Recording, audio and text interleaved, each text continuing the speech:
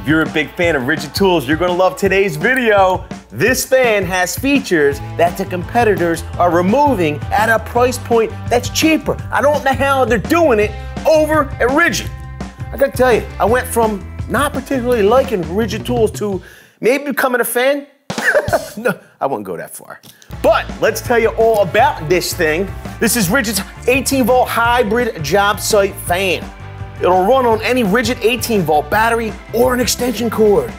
They're claiming 40% more airflow with 670 CFM and 1070 FPM. I don't even know what the FPMs are.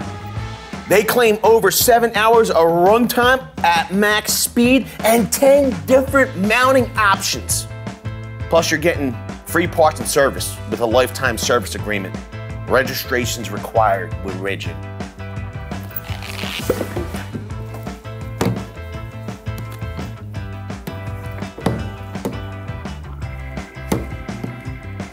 That's like not ratcheting. There's no way to loosen it up. Well, it's okay.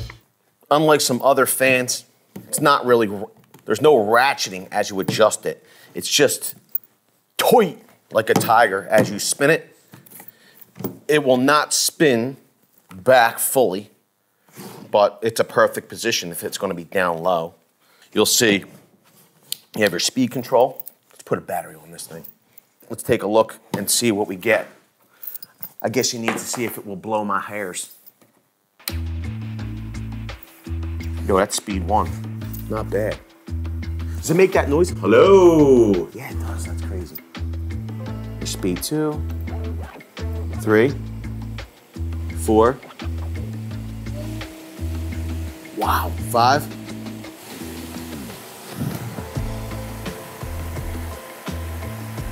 When you put the battery on, it blocks the inlet for the cord. So you can't have both, and you can't charge a battery. That would be cool, but you can't. My hat's off to you, Ridgid, for making such a powerful fan. This seems pretty nice, but we forgot one thing. How does it operate when you use the inlet? So we have a standard grounding extension cord. We pop it in. Wow. I feel like I hear an audible difference, like it's more powerful with the cord.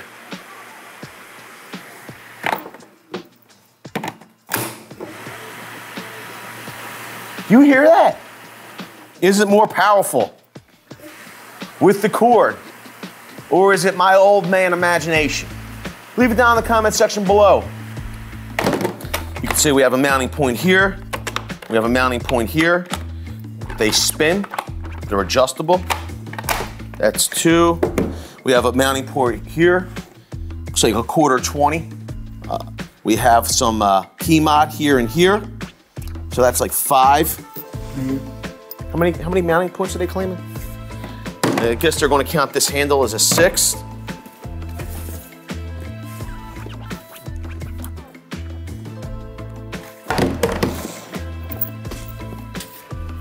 What's 1, 2, 3. I'm calling this 4, 5, 6, 7, 8.